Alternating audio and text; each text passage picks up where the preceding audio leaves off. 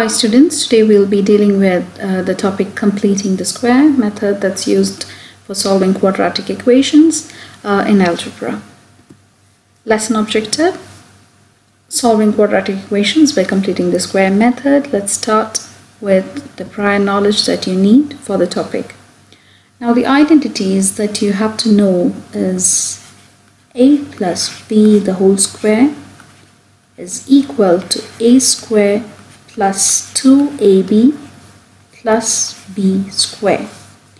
The second identity will be a minus b the whole square, giving you a square minus 2ab plus b square. The terms remaining the same, it's just the plus in the middle, giving you all positive terms. And when you have a negative, be sure that the term 2ab has the negative sign. So this is important so that you can identify which identity is being used from the terms given to you. Okay, with this, let's start. Now, before I teach you how to complete a square, we should see how it is being expanded, and then we'll start with going back to the square. Now expand and simplify. I have the first question, x plus 4 the whole square. So since it is a positive, I'll be using the identity a plus b the whole square, which is a square plus 2ab plus b square. Now comparing it with this identity, I have x plus 4 the whole square, where x stands for my a and 4 stands for my b.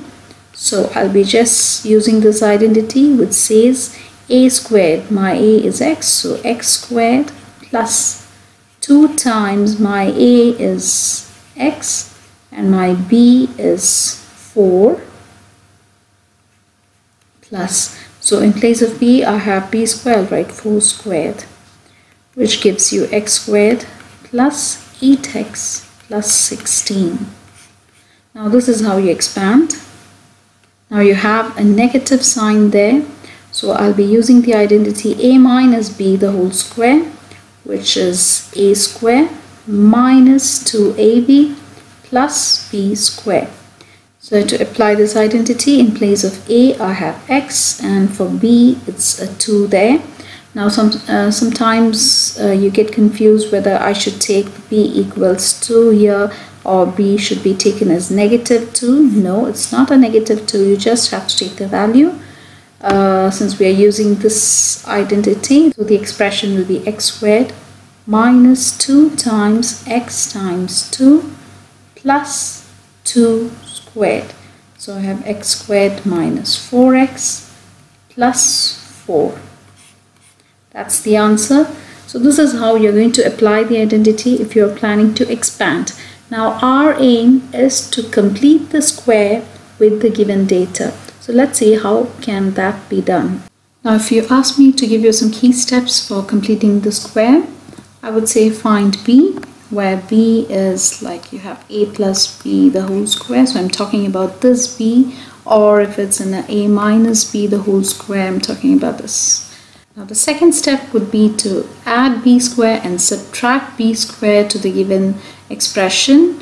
You plus b square, you minus b square, so that the given question or the given expression remains the same. I will be showing this as I solve the problem.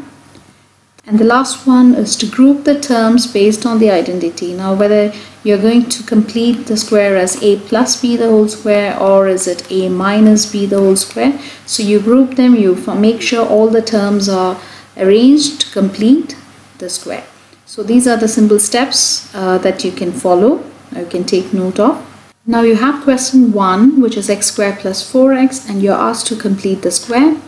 In this case, which is the missing term and which identity can be used? We are thinking about these two things for sure. Now starting with the identity, I will be using a plus b the whole square because I can see the plus sign, and it's equal to a square plus 2ab plus b square. Now my question is, I don't have a b squared term here, so that's what I have to square as x squared. So my a is x, and the 2ab term is 4x here.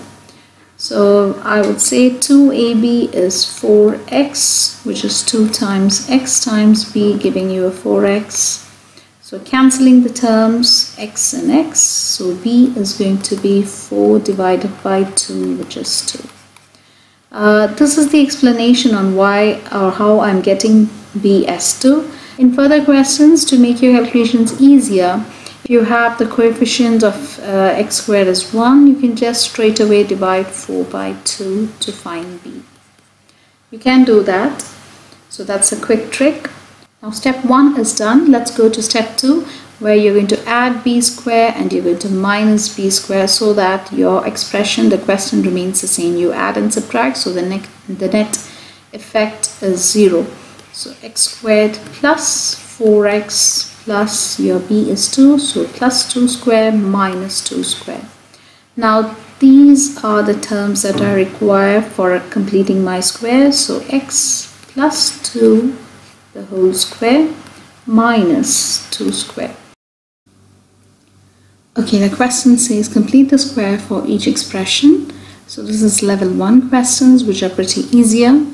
I'll start here. The coefficient of x squared is 1, so I'll be straight writing as b equals 8 divided by 2, which is 4. I have x squared, so this is my step 1. My step 2 is to add and subtract. So plus b square minus b square, so I'll write it as x squared plus 8x plus 4 squared minus 4 squared. My step 3 would be to group them. I have x squared plus 8x plus 4 square, which can be written as x plus 4 the whole square, and don't forget the minus 4 square there. So this is your final answer, which you can also write as x plus 4 the whole square minus 16. So that's it. Another question here, you have x squared minus 12x, so for sure your identity is going to be a minus b the whole square.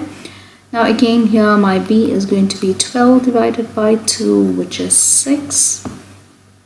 So I'll write x squared minus 12x plus 6 square minus 6 square. I have my terms here to complete my square. So it goes for x minus 6 the whole square minus 6 square, which is x minus 6 the whole square minus 36. So this is my final answer. Now why did I use a negative here? Because my 2ab, this is my 2ab term, and it's a negative sign before it, so it's going to be a minus b the whole square. So that's how you do level 1 question. It's pretty easier. Now moving on to, okay, you have a question there to try. In this case, b is going to be 1 over 2, because if you have just x, that means you're going to have 1 as the coefficient, so it's going to be 1 over 2, and then you can do the same steps. We are in level 2 now.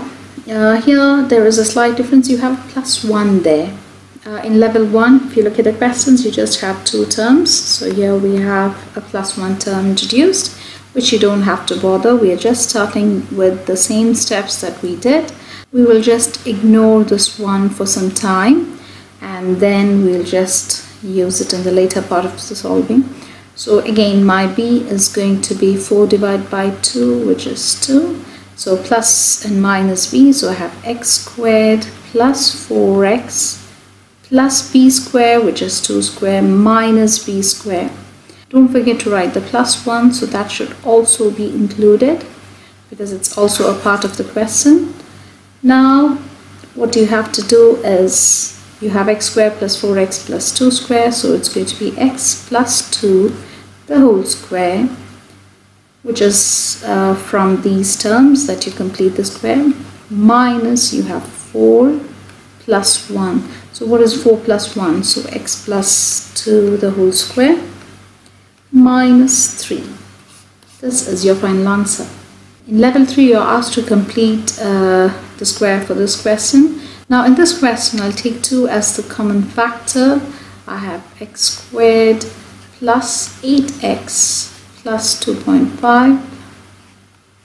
I have just divided each term by 2, so this is what I get inside the brackets. And now I know my b is going to be 8 divided by 2, which is 4. So I keep my 2 outside the brackets, so I have x squared plus 8x plus 4 squared minus 4 squared plus 2.5. So it's going to be 2 multiplied by x plus 4, x plus 4 the whole square, minus 16 plus 2.5. So you have 2 within brackets x plus 4 the whole square. It's going to be negative 16 plus 2.5, giving you 13.5. You can keep your final answer like this, or you can write 2x plus 4 the whole square minus 27. How did I get that? I just multiplied the 2 back to the terms. That's it. Now wait for part 2 of this lesson, where we are going to use this technique to solve quadratic equations.